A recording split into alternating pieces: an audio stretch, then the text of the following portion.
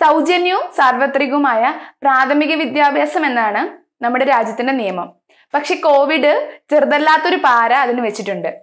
കേരളത്തിൽ ഓൺലൈൻ പഠനം പുരോഗമിക്കുന്നതിനോടൊപ്പം തന്നെ രക്ഷിതാക്കളുടെ ആദിയും പെരുകുകയാണ്. എന്നാണ് ഇനി സ്കൂൾ തുറക്കുക? ഈ വർഷം മുഴുവൻ ഓൺലൈൻ ക്ലാസ് ആയിരിക്കുമോ? സ്കൂള് തുറന്നാലും കൊറോണയെ പേടിച്ച് സ്കൂളിൽ പോകാൻ പറ്റുമോ? ഇങ്ങനെയൊക്കെ പോകുന്നു അവരുടെ പേടികൾ. ഇതോടൊപ്പം തന്നെ പഠനത്തിന്റെ സാമ്പത്തിക ചെലവ് ടെൻഷൻ കൂട്ടുന്നുണ്ട്. പുതിയ TV, ഫോൺ റീചാർജ്, അങ്ങനെ പല പല ചെലവുകളാണ്. ഓൺലൈനിലാണ് ഇനി നമ്മുടെ ഭാവിയെന്നും മറ്റും നിരന്തരം കേൾക്കുമ്പോഴേക്കും സാമ്പത്തികമായി ലോവർ മിഡിൽ ക്ലാസ് മുതൽ താഴോട്ടുള്ള കുടുംബങ്ങൾ എവിടെ നിന്നും കാശുണ്ടാക്കി തങ്ങളുടെ മക്കൾക്ക് മികച്ച ഓൺലൈൻ സംവിധാനങ്ങൾ ഒരുക്കാനുള്ള തത്രപ്പാടിലാണ്. ഇത് മുതലാക്കാനെന്ന വണ്ണം ചില ആപ്പ് കമ്പനികളും കമ്പ്യൂട്ടർ വിൽപ്പനക്കാരും കച്ചകെട്ടി ഇറങ്ങിയിട്ടുണ്ട്. കേരളത്തിലെ പൊതുവിദ്യാലയങ്ങളിൽ പഠിക്കുന്നവര് പേടിക്കേണ്ട ആവശ്യമില്ല. അതെന്തുകൊണ്ടാണെന്ന് നോക്കാം. ഒന്നാമത്തെ ചോദ്യം, ഇനി എന്നാണ് സ്കൂൾ തുറക്കാൻ പറ്റുക എന്നുള്ളതാണ്. ജൂലൈയിൽ പറ്റില്ലെന്ന് കേന്ദ്രം പറയുന്നുണ്ട്.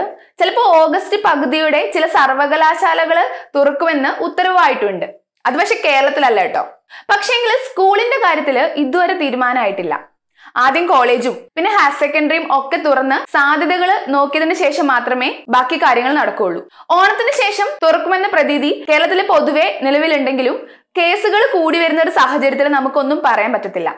അപ്പോൾ പിന്നെ ഓൺലൈൻ പഠനം മാത്രമല്ലേ വഴിയുള്ളൂ. ചിലര് ഈ അക്കാദമിക വർഷം തന്നെ ഉപേക്ഷിക്കേണ്ടി വരുമെന്ന് പറയുന്നുണ്ട്. അതായത് ഈ വർഷം ആരും ഒന്നും പഠിക്കേണ്ട എന്ന്. അടുത്ത വർഷം ലോകത്തിന്റെ അവസ്ഥ എന്തായിരിക്കുമെന്ന് ആർക്കും അറിയാത്തത് കൊണ്ട് സർക്കാരുകൾ ഇതിന് ഇതുവരെ ചെവി കൊടുത്തിട്ടില്ല. ഇതിനിടെ CBSEയുടെ പാഠഭാഗം വെട്ടിക്കുറച്ചു. കേരളത്തില് നിലവിലെ പോലെ ഓൺലൈൻ ക്ലാസ്സുകൾ കുറച്ചു കാലം കൂടി തുടരും. പക്ഷേ ഇതിന്റെ തുടക്കം മുതൽ നമ്മുടെ വിദ്യാഭ്യാസ മന്ത്രി രവീന്ദ്ര മാഷ് പറയുന്ന ഒരു കാര്യമുണ്ട്. അതായത് ക്ലാസ് റൂം പഠനത്തിന് പകരമല്ല ഓൺലൈൻ പഠനം എന്ന്. ഇപ്പോഴുള്ളത് കുട്ടികളെ വെറുതെ ഇരുത്താതിരിക്കാനുള്ള ഒരു ശ്രമമാണ്. അതായത് പരമാവധി പഠനം നടക്കാനുള്ള വഴി മാത്രം. ക്ലാസ്സിൽ വന്ന് പഠിക്കുന്നത് എന്ന് സാധ്യമാവോ അന്ന് തന്നെ നമ്മൾ സ്കൂളുകളിലേക്ക് മാറും. സ്കൂൾ പഠനത്തിൽ വിദ്യാലയം, ക്ലാസ് റൂമുകൾ, അധ്യാപകർ, കൂട്ടുകാർ തുടങ്ങി പല ഘടകങ്ങളും കുട്ടിയുടെ വികാസത്തെ വളരെയധികം സ്വാധീനിക്കുന്നുണ്ട്. ഇതിൽ ഒന്നുപോലും ഓൺലൈൻ പഠനത്തിൽ സാധ്യമല്ല എന്ന് നമുക്ക് എല്ലാവർക്കും അറിയാം. മക്കളുടെ വിദ്യാഭ്യാസം എന്നത് രക്ഷിതാക്കൾക്ക് എപ്പോഴും ഒരു വൈകാരിക വിഷയമാണ്. ഇത് മുതലെടുത്തുകൊണ്ട് കുട്ടികൾക്ക് ഇതാണ് നല്ലത്, മികച്ച വിഷ്വൽ ലേണിംഗ് സാധ്യമാണ് എന്നെല്ലാം പറഞ്ഞ് സൗജന്യ ടാബും മറ്റു ഓഫറുകളും മുന്നിൽ വെച്ച് പല ആപ്പ് വെബ്സൈറ്റ് കച്ചവടക്കാരും സ്വാധീനിക്കാൻ ശ്രമിക്കും. ഒരിക്കൽ അതിന് തലവെച്ച് കൊടുക്കുന്നതോടെ മാസാമാസം വലിയ തുകയാണ് പിന്നീട് അടക്കേണ്ടി വരുന്നത്. ഇതൊരു വലിയ ബാധ്യതയുമായി മാറുന്നുമുണ്ട്.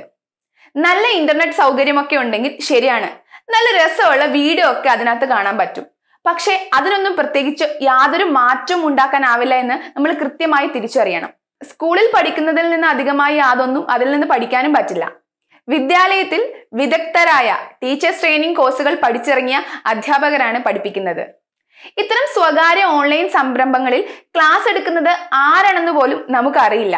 വലിയ സിനിമാ താരങ്ങളുടെ പരസ്യം കണ്ടോ ഓഫറുകൾ കണ്ടോ കണ്ണ് മഞ്ഞളിച്ച് വലിയ സാമ്പത്തിക ബാധ്യതകൾ വരുത്തി വെക്കരുത്. അത് കുട്ടിക്കോ നിങ്ങൾക്കോ നല്ലതല്ല. അഥവാ പൊതുവിദ്യാലയത്തിൽ പഠിക്കുന്ന കുട്ടികൾക്ക് ഓൺലൈൻ പഠനത്തിനായി ഒരു പുതിയ സംവിധാനവും ഒരുക്കാൻ നിങ്ങൾ പണം ചിലവാക്കേണ്ടതേ ഇല്ല.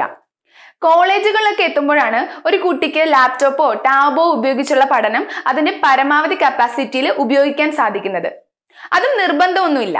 കേന്ദ്ര സർക്കാർ നിലവിൽ ഡിഗ്രി തലത്തിൽ ഓൺലൈൻ കോഴ്സുകൾ ചെയ്യുന്നത് ഔദ്യോഗിക പഠനത്തിന്റെ ഭാഗമാക്കാൻ ഒരുങ്ങുന്നുണ്ട്. പക്ഷേ ഇവയൊക്കെ സൗജന്യമായി ലഭിക്കുന്നവയാണ്.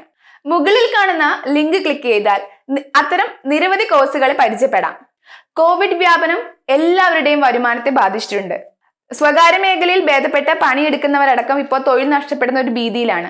മക്കൾക്ക് സൗജന്യമായി മികച്ച വിദ്യാഭ്യാസം ലഭിക്കണം എന്നത് നമ്മുടെയൊക്കെ അവകാശമാണ്.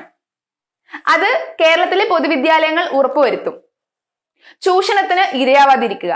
ഞാൻ അദീന ഡേസി, ടീച്ചിങ് ടെക്സ്.